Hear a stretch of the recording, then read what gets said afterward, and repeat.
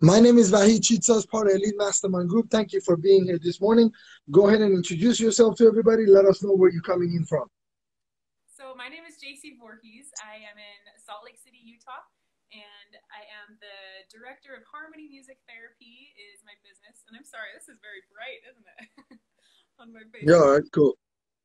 We can barely hear you, so you got to talk a little bit louder, but we're Okay. good. We're on the right track. All So right. listen, I was going through your, I mean, I know you got your book in it, but I got questions before we even get there. Sure. You're using big words on your Instagram, especially on your bio. And I got like three questions that I want to clarify. What does it mean to believe in your powers? Okay. So I believe everybody has something unique to contribute. No matter how different you feel, if you feel like you don't belong or that you don't really have anything valuable to offer, everybody does. And for some people, it might just be within the walls of their own home. And for other people, they might have this global impact. But everybody has power and everybody has value. And it's when we compare ourselves to others that we start to doubt it. So when we believe in our power, we have this ability to put aside what we think we should be and we just become what we are. Okay, because I know my wife has got powers. She says stuff and I do, but I didn't know what kind of powers you were talking about. I, so, Human power. okay, got it. I just want to clarify what type of pattern. I mean, my little daughter, she just points at things and she gets what she wants. So I don't know if she's thinking she's like a superwoman. She points things and things happen. So I just didn't know what kind of powers you were talking about. Yeah. What does it mean to trust your worth? Yes, absolutely. What does it mean to have trust in your worth? Oh, What does I'm that sorry. Okay. So to trust in your worth. So everybody in their childhood, we have these experiences that make us doubt whether we belong. Maybe the neighborhood kids beat you up. Maybe your brother teased you. Maybe your parents treated you badly. Whatever it is, as kids, we believe that we're worthwhile. And then as we grow, we start to wonder, well, they didn't treat me right. Maybe I'm wrong. Or this person said that. Maybe they're right. So it's like, I imagine like this glowing ball, like we all have this goodness within us, and then these experiences cover it up, and we start to wonder if that's really who we are and if we really are worthwhile. So to trust our worth means that we believe in what we can't see yet enough to peel off those layers and to believe that there's something under there. There's this beautiful person under there that maybe got covered up by bad experiences. And so trusting in that is just living true to this idea that everybody's valuable, and it's just us that holds back from that sometimes because of what we've experienced. so would you call that a self-development? Because this is the Sure. way I understood it. Okay. Self-development has to do with you possibly learning new skills or new way of doing things. But what's inside you, it's not new, it's not old, it is what it is. So how important is it that you got to know who you are? Because the way I look at it is this. If somebody's getting bullied, but they know who they are, I kind of think because they know who they are, that kind of blocks it and doesn't like. Here's an example. You could call me stupid, and I'll be like, hmm, what does that mean? Like, it will not affect me. You could call me low IQ, and it probably will not affect me. You call me black, it won't affect me. You call me white, it won't affect me. You say right now is nighttime, won't affect because I know who I am and I can see what's going on.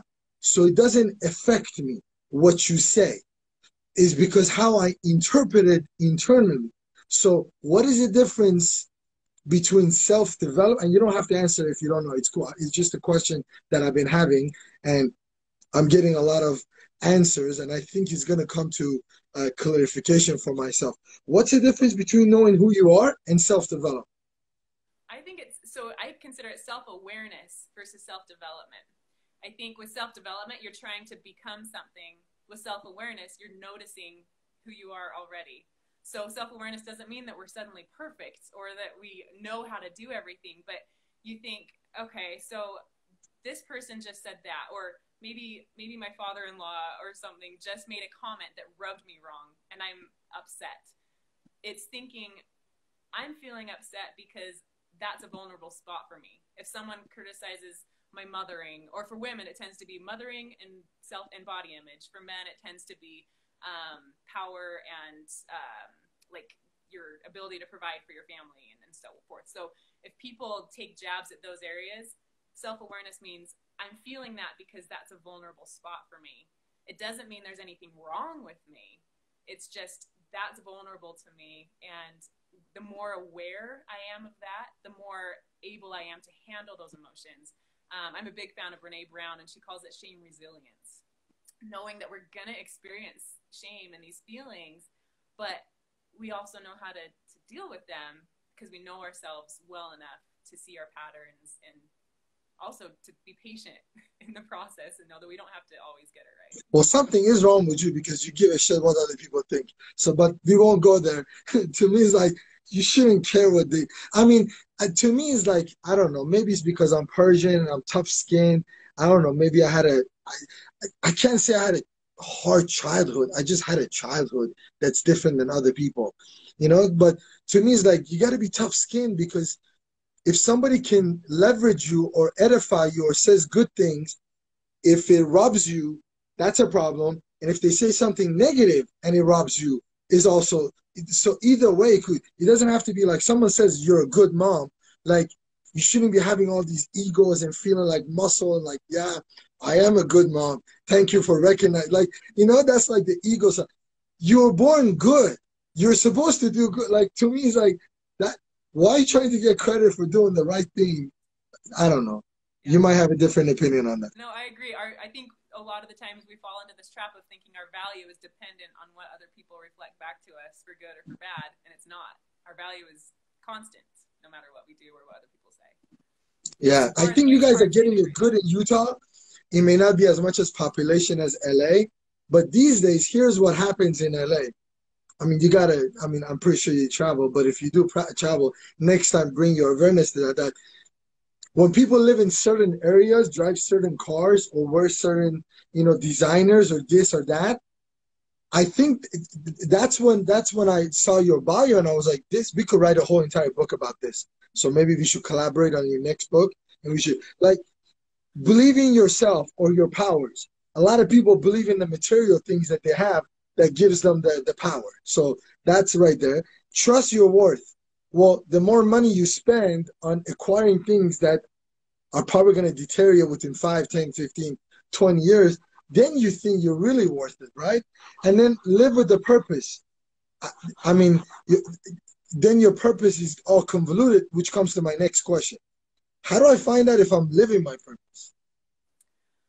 Honestly, so I can only speak from my experience.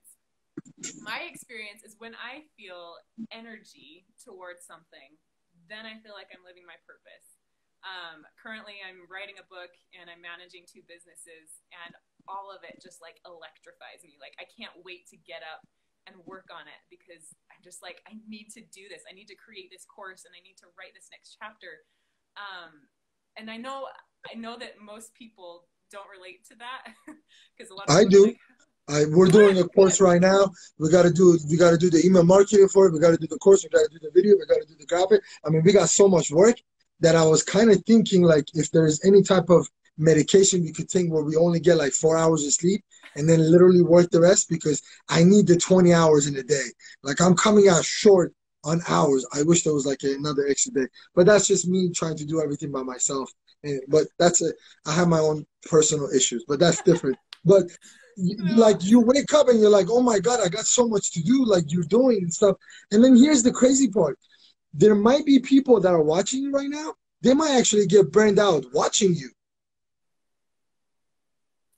yes, it's true. People are like, why are you doing that? Like, I don't know. But for me, it's so internal. Like, I just want to. Like, for me, I have to choose to take a break because when I have 5 minutes to myself, I want to do the next thing. I want to work towards the next thing. And so for me, that's evidence to me that I'm living my purpose because I feel so excited about it and so much energy. that I really do have to like tell myself to take a break, because if not, I'll work myself to the ground, and then I like have a whole day where I just need to like do nothing. So Yeah, there's a lot of people that could relate to that. Trust me. You'd be surprised how many people. Now, they may not come and tell you, or they may not find you, but they're out there and they're going through the same challenges. Here's my last question for you. Tell us a little bit about your book. What is it about? Is it out? When is it going to be out? Why should we go? Why should we go read your book? I'm currently in my last phase of beta read and last phase of revision. It's been requested by 2 top agents and a publisher, so we'll see what the journey looks like. But I wrote it. It's about discovering your value when you think you don't belong. It's called "I Pick My Nose," and this metaphor that we all feel like our differences, the things that we do wrong, separate us from each other. When the truth is, when we tell our story, then we feel connected. Everybody picks their nose. I did not know that until I wrote this book and I started talking to people. So you'd be surprised how many people pick their nose while they're driving. You'd be surprised. Right. So it's just, and this is the crazy part. You think nobody's watching, but a lot of people do see that. I mean, I don't think it's bad. I mean, it is what it is. I mean, somebody at some time came and said this was a bad thing, but I'm like, it's a human. I mean, you see animals licking themselves, cleaning their babies and all. I mean, that to us like so cute. Is all, but I'm like, at least, anyway, that's a different topic. But go ahead. You were talking about the book. So in the book, I walk through my journey. It's a little bit of a memoir, mostly self-help. But the experiences that I had, like I said, in childhood, I didn't have a rough childhood. I had a pretty good life, actually. I've had a great life. But I had things that still caused me to put up walls, think that something was wrong with me, feeling like I didn't really belong, even though everyone was nice, but I just felt like I'm just different. I don't really belong because I do this, or because they don't include me, or whatever that looks like. And so it was my journey of going through that, and ultimately discovering that no matter what I do, I have this value. Like, I don't need other people to say it. But when I realize that value, then I start to reach out naturally. Then I start to follow my passions. When I believe that I matter, then I want to share that, regardless of what other people say or what they do. And it's just my journey of feeling that, experiencing that, and wanting to just keep that close to home. And at the very end, I realized honestly, it was me writing about my journey. And then after I finished the book, I was like, awesome, like I've got this all figured out. And then I have another period of time where I'm like, oh, dang it, that really hurt when they said that. And I'm like, no, I don't want this to hurt. So it's also this, when doubt returns, how do we manage that? Because we are going to doubt ourselves. We're going to wonder if we're really doing what we need to. And so how to keep that mindset. But doubting yourself shouldn't be a bad thing. I think is a positive thing. I think it's a defense mechanism. If you didn't doubt that you could do we'll do a lot of crazy things that could possibly hurt us. So to me, it's like doubt is not a bad thing. But if you have all the facts, all the information to make a very sound decision, then there shouldn't be any doubt. Then that doubt, to me, that's a negative energy that's coming towards you, where you need to ignore it. But if you have all the details and you know what you're doing, there should be no doubt. Like, now, I'm not going to talk about the outcome. The outcome might be positive, might be negative, but that's different results. Like, some people attach their outcome and their doubt to how much money am I going to make. To me, it's like, that shouldn't be the case. It's the journey that you go through. Maybe you don't make any money the first book. Maybe you don't make money the second book. I don't know, maybe we do the third book together and then we still don't make any money. And then there's a fourth one. And then the fifth one is the best selling. Everybody gets a copy on the planet. And then so to me, it's like, there shouldn't be any doubt. It's just feedback, and we got to learn from the mistakes. Obviously, you're going to make a lot of mistakes on the first book. Second book, you're not going to make those mistakes. But how would you know if you don't go through it? Yeah, I'm operating on a lot of just gut instincts here, and knowing that, like, it's okay. Like, I know that you love Napoleon Hill from your feed. Like, I am obsessed. If I could meet 2 people from history, it would be Napoleon Hill and Fred Rogers. Like, I'm obsessed with both of them. Good. Napoleon Hill's a cool guy. Let me tell you a story. I actually had the opportunity I have not put it online yet. I did a Zoom meeting. I did a 2-hour conversation, phone conversation. Then I did about another 45 minutes, an hour Zoom with the last person on this planet that's still alive that actually got training by Napoleon Hill himself. His name is Ben Gay III. His name is Ben Gay III. He's got a couple of books in network marketing. I mean, he's the big King Kong back in the days, like this guy. But literally, he told me stories of how he experienced Napoleon Hill. Napoleon Hill actually lived in his house for a period of time.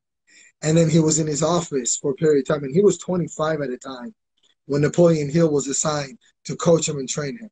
I mean, just the stories of how Napoleon Hill changed this guy's life with, like, you know, the stories with like one word that Napoleon Hill would say.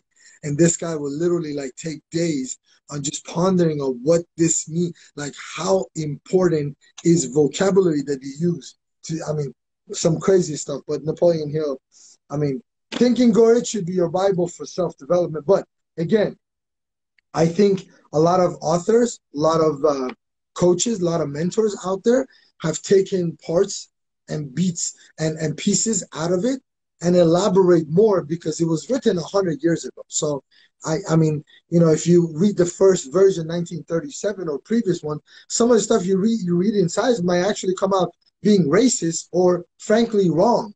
Yeah. Totally fine. But when you look at it in totality, I think people need it to be much easier to be able to do. I mean, this should be taught in every high school. If they would have taught this in high school, like we wouldn't have all the stuff that we're having right now when it comes to economy, self-development, entrepreneurship. We'll have more business owners versus employees. Yeah. Yeah. So anyway, so how do people find, so the book is not out, but so how do they find you on Instagram? Let them know that, because I know a few people ask, so at least when the book is done, they could go pre-sell it, pre-order, or do whatever they need to do. Yeah, absolutely. So I'm at Jaycie Voorhees author. So in my intent with Instagram coming up here, I'm doing this whole makeover right now. So what you see now is old. So it's going to be new coming out here in a few weeks. But my intent is to connect with people on a level where we can share our passions together. I want to find other people who are also like waking up in the morning ready to go and so excited about this stuff that they're doing in their lives, and create a community with that and support each other. Because we will get to points where we're like overwhelmed, or am I really doing everything I should be? Or why did I start so many things? So that's my goal. I want to have a place where people feel like they belong, where their differences actually connect us, and where we can really live our purpose. All you have to do is just log into my Instagram for like 2 days. You're going to say, I don't want to meet people that are crazy like me anymore. Like in 2 days, you'll meet somebody. You're like, listen, no more. I'm done. I got enough network connections. Like it's crazy how many people are out there, but it's not nearly enough to make a big impact over a short span of period of time. We will impact the world over a long span of time. But if you want to collapse that time frame, we need more entrepreneurs. We need more creative people. We need more people that are excited about what they're doing and how they're going to live their lives. Listen, thank you so much for taking this time and being with us this morning. Let us know when the book is out, or whenever you got a chapter of it or pages of it that you want us to share. We'll definitely love to share on our page. Awesome. I appreciate it. Thank you so much. It's been a pleasure. You got to talk to you soon. Stay safe. All right. You too. Bye-bye.